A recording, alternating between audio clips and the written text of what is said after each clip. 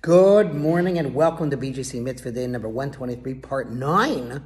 Mitzvah Day keeps your soul on its way. Use the Sefer Hachinuch.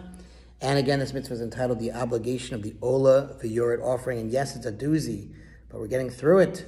Probably 2 more parts and we'll be done. Let's go right away. Here we go. So, we said the Chinuch contrasts this with the law governing the standard chatas liability for other violations and provides the scriptural source for this difference. We mentioned that part yesterday. Here we go. This law does not exist regarding other kores, again, spiritually cut off, or other dying young, God forbid, losing a child. That's what kores means. This law does not exist regarding other kores-bearing transgressions in the Torah.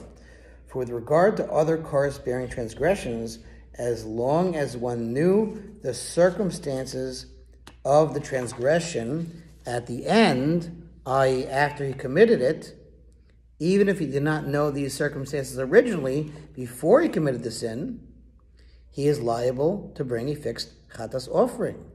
Scripture mandates to rule this way here with regard to tumah violations, impure violations, for it is written regarding the tumah violations of the temple and its consecrated foods, but it became concealed from him, which indicates that there was a period at the beginning before his transgression when he did not know, and after he had known it, the matter became concealed for him, meaning that he experienced a period of unawareness. Thus, the verse indicates that there was an initial period of awareness followed by a period of unawareness. And it is stated afterward, and then he became aware, indicating a final period of awareness.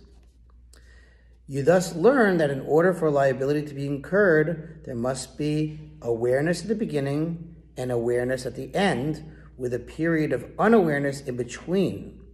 However, regarding other kores-bearing transgressions, for which one must bring a chatas, a sin offering, when he commits the transgression inadvertently, it is written, if an individual person from among the people of the land shall sin inadvertently by committing one of the commandments of Hashem that may not be done, and he becomes guilty, if his sin that he committed becomes known to him, he shall bring as his offering, etc.